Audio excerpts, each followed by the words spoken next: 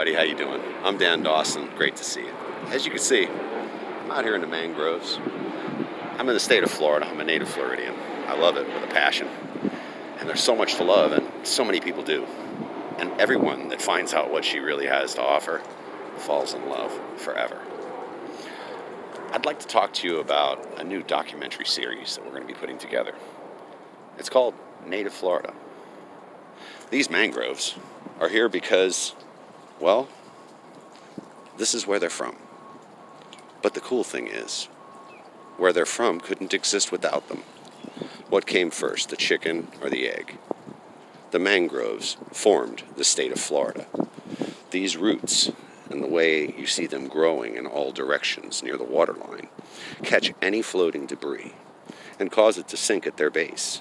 And over time, things build up. Eventually, land is formed. This is how Florida was formed, just one of the natives. Now you might find it filling in more with garbage and other things, but this is where we are in the state of Florida, and this is a native part of it, one of its foundational parts.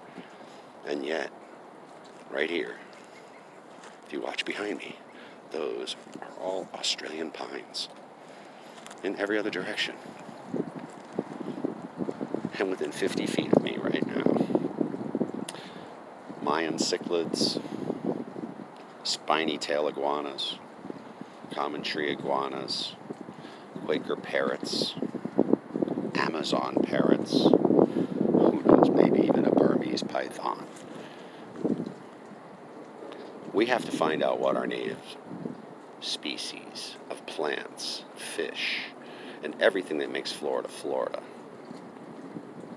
Because we're in a new planetary evolutionary time. And we have to protect what was here and keep it here and have it flourish.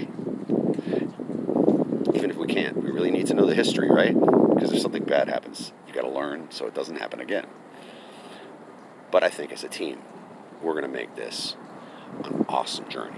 We're going to go around the state of Florida, and we're going to look at all the native species that used to be here. And we're going to recommend different opportunities for people to get involved. We really want grassroots movements to help protect these species, no matter what they are, in ways that we can cohabitat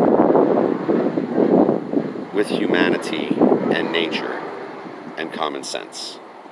Not crazy. But we have to make everything work the best we possibly can. And together is the way to do it. Because many minds have much knowledge. To make informed decisions, you must be informed. And then your ideas are so welcome. So we're going to go around and check out many different things around the state. And we're going to learn how to protect and even create hatcheries and plantings and all kinds of things needed to bring back our natural nature. Natural, native Florida. Look forward to talking to you soon. Have a great day.